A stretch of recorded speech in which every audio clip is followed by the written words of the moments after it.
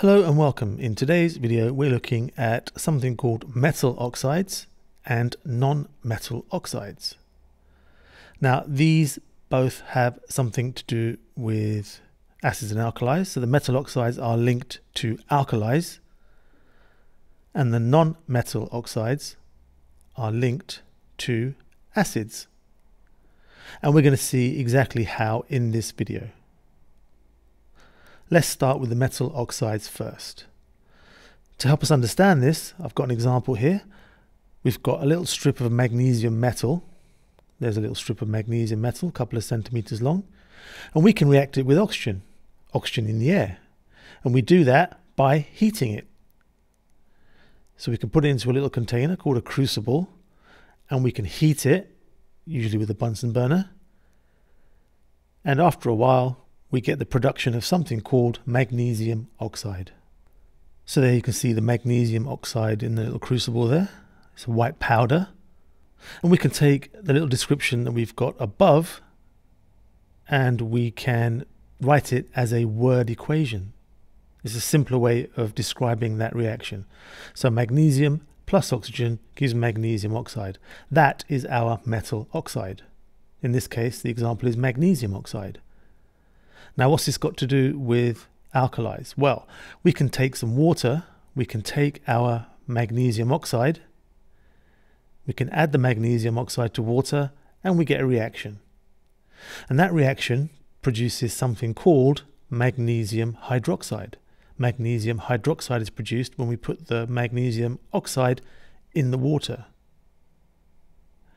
And the reason it's got something to do with alkali is because this is an alkali that we've made. If we check this with our universal indicator, we get a purple color, which shows it's got a pH in the range of 9, 10, 11, because that purple color is alkali. So this is the reaction of metal oxides in water to produce alkalis. So we can make a little summary of that. The summary goes like this.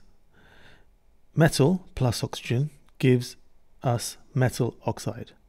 This metal oxide is alkaline. Notice the word alkaline, not alkali. It's a property of the metal oxide. It is alkaline. It is not itself an alkali.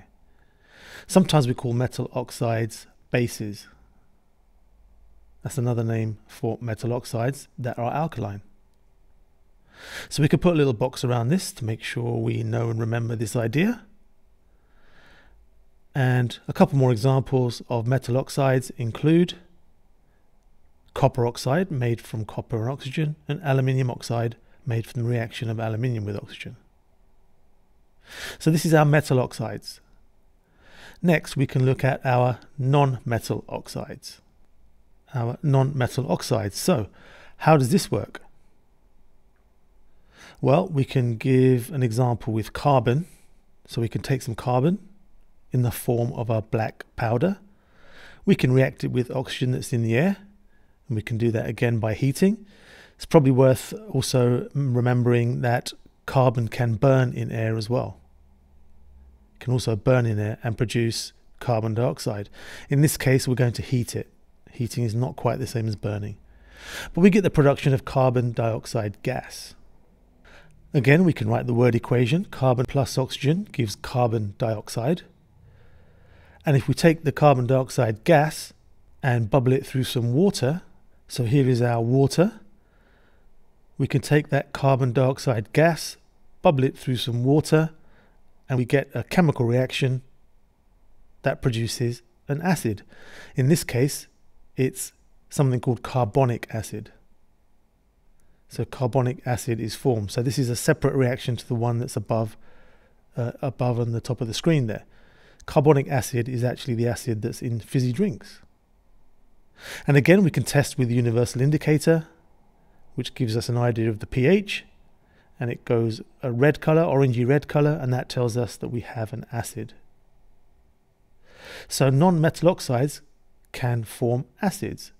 We've got a non-metal plus oxygen, we get a non-metal oxide, and we describe that non-metal oxide as acidic. In our example there, the non-metal oxide was a gas, and this forms acid when reacting with water. So we can put a little box around that because that's quite important. And we can look at one or two other examples. So other examples include sulfur dioxide, carbon dioxide, which we just did, and nitrogen oxide, each formed by word equations as shown there. And these all form acids when they react with water. So that's what they have to do with acids. That's what non-metal oxides have to do with acids. So we can summarize the whole thing now. We've got metal plus oxygen will give us a metal oxide, and that is alkaline. The metal oxide is alkaline. And we said there are a couple of examples, copper and aluminium oxide. And then we have non-metal plus oxygen, gives us a non-metal oxide, and the non-metal oxide is acidic. And the examples we gave there were sulfur dioxide, carbon dioxide, and nitrogen dioxide. Incidentally, while we're here, these gases are sometimes formed as part of pollution, and when they react with rainwater, they make acid rain. So this is a kind of source of pollution. So that's it, the reactions of metal oxides and non-metal oxides to form alkalis and acids. Thank you for watching, and I'll see you soon.